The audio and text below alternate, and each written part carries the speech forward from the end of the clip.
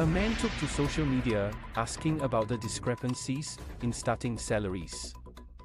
In an anonymous post to popular confessions page NUS Whispers, the man wrote that he has held multiple odd jobs since graduating in 2020 where they paid about 5 Singapore dollars 000, but had very few prospects for career progression.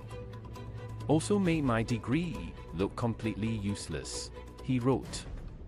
This probably made sense in 2020, when the proper jobs applied for all lowballed me at only 2-3K, which could barely cover rent, food, bills, tuition loans, public transport at that time. OMG, the man added.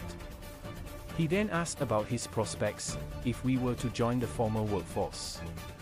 But wondering if I start considering applying for and joining the formal workforce, now that it looks like the job market is recovering and that I'm financially more stable. Curious to also know what typical progression rate is like, the man added in his post. While no one commented on his post, a similar question was posed by another who was working in the audit industry. The other netizen, working in the audit industry for 2 years, took to social media, stating that his salary was still lower than that of fresh graduates. In an anonymous post to popular confessions page NUS Whispers, the man asked, wondering, do fresh grad really earns that much nowadays? He added that he saw a post that mentioned that graduates earn a salary of 4,000 Singapore dollars to 5,000 Singapore dollars.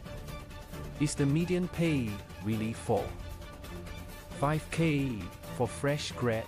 He asked.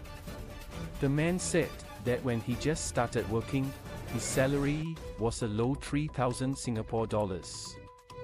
After working in the audit industry for 2 years, my salary is currently still lower than those fresh graduates, despite working for long hours. Am I getting lowballed, or it's just unfortunate that I'm in the wrong industry? He asked others in the group.